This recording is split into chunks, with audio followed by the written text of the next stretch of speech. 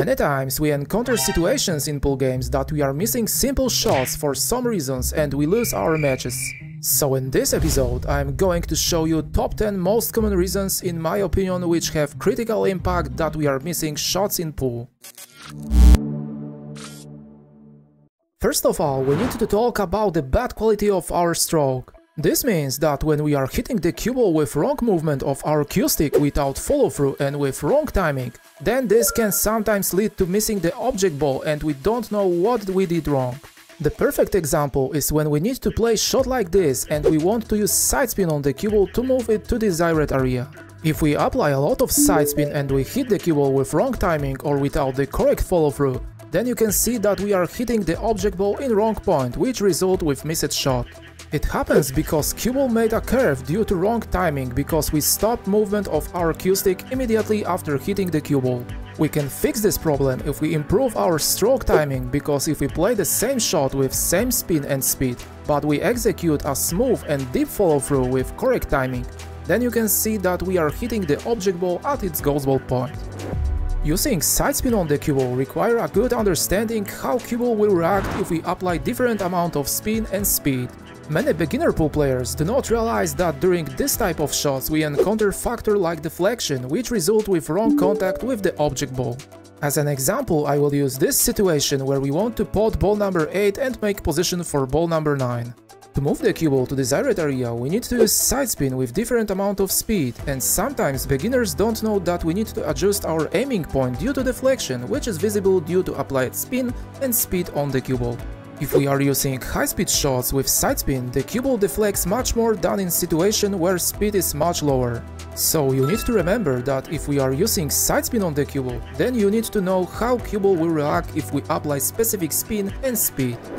Hi, Mr. Cue Ball here, and if you are new on my channel and watching my video for the first time, this is the great moment to leave it a thumbs up and hit the subscribe button to be updated with videos like this. One of the most critical aspects during our game is ability to hit the cue ball at its center and being able to find the center point. When we are aiming straight shot like this, then during our last movement of our cue stick to hit the cue ball, we are applying unintended side spin. This means that our point of contact with the cue ball is off its center. This makes a big difference and really often result with missed shot because cue ball due to applied side spin following a slightly different path and we are hitting the object ball in wrong point. Technique of our stroke is really important, but the elevation of the cue stick is important too and sometimes has a huge impact on how the cue ball behaves during a shot. If we elevate our cue stick and we are unable to hit the cue ball at its center, this causes unwanted side spin and we are dealing with a phenomenon called swerve. This means that when we have a high elevation of our cue stick and we hit the cue ball with side spin, then the cue ball will spinning in a different surface for a period of time, which will cause it to curve slightly and hit the object ball in a completely different point that we wanted.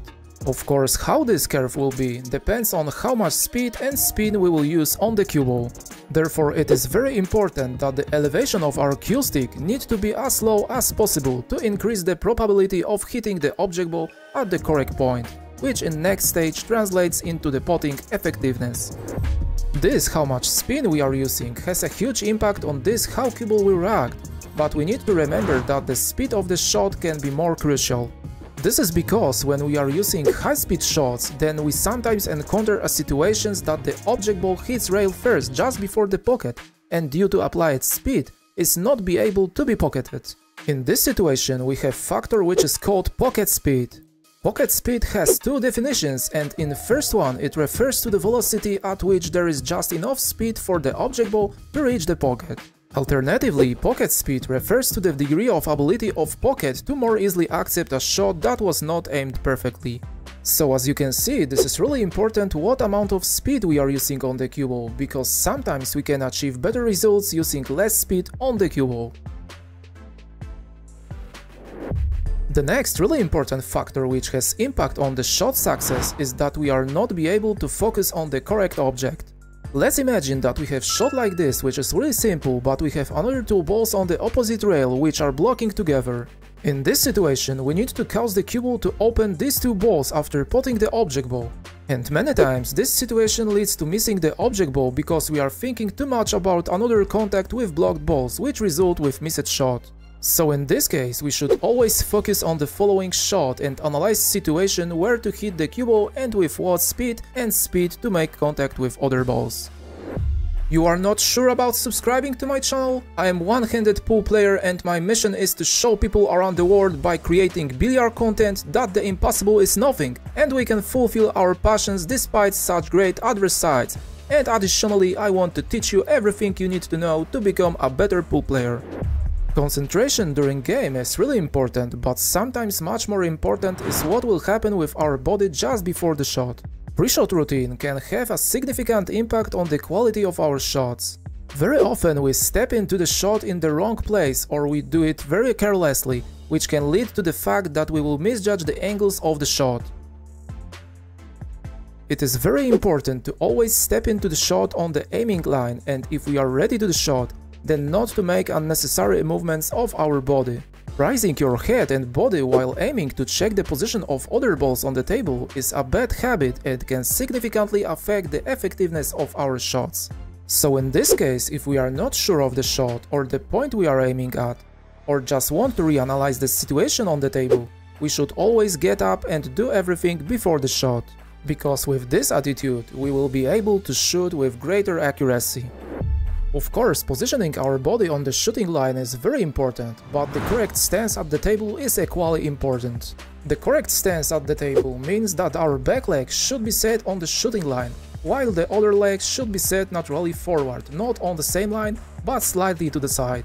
And remember that if you are right-handed, then your right leg should be placed on the shooting line. Our legs should not be placed too close together, as this may result in instability of the body during the shot. We must remember to not put the back leg in front or far behind the shooting line, because this can lead to the fact our body will be locked, which will cause problem with the correct shot.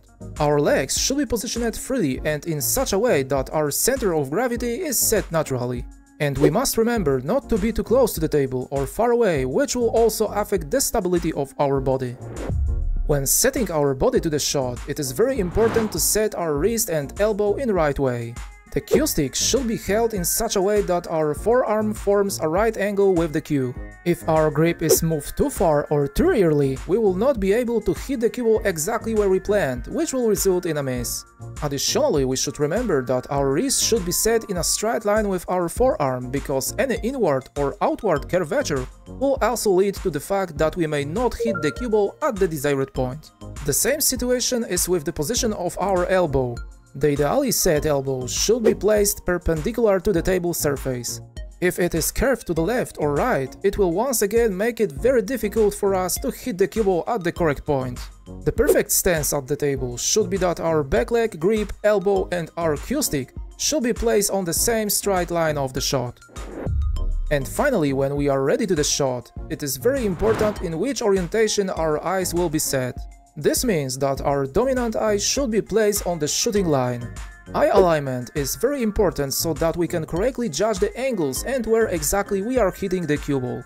So in this case, as you can see, my dominant eye is the left eye, which causes my head to be shifted to the right relative to the pool cue. Correct determining of which eye is dominant is very important and has a huge impact on the perception of space during the shot. As you can see, many factors have a huge impact on the quality of our shots, and we need to pay the higher attention in our practice sessions to these things to improve consistency of our shots and avoid unwanted mistakes. I hope you learned a lot from this video and you will be able to leave a thumbs up and your comment below. If you enjoy my content, then hit the subscribe button to be updated with videos like this. Thanks for watching guys, and as always, see you in the next lesson. Take care!